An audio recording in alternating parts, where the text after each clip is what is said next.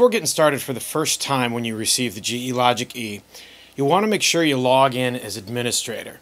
So I'm going to skip ahead a little bit in the training to show you how to do that. Don't necessarily worry about the screens and all the stuff you're about to see.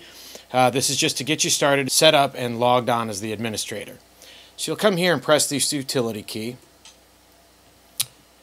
And you'll come up here and look for admin all the way up top.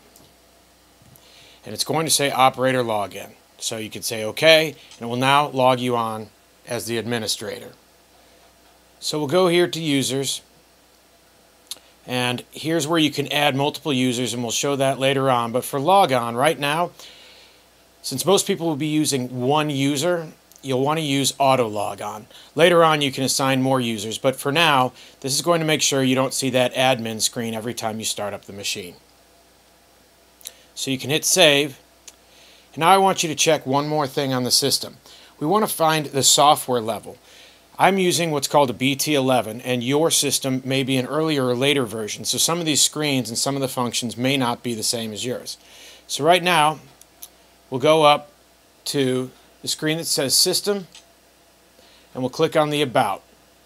If you just hover over, it'll work. So this one says Logiq E BT11 build. So this tells me mine's a BT11. So if yours is an earlier version, some of these things that you see on this training might be different.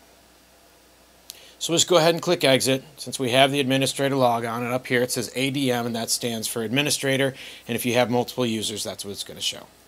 So let's get started. We'll take a look at the user interface.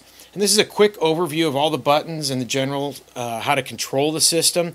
It's best to use this and view the whole thing so you understand how the system works and where the key functions are. The system is designed with what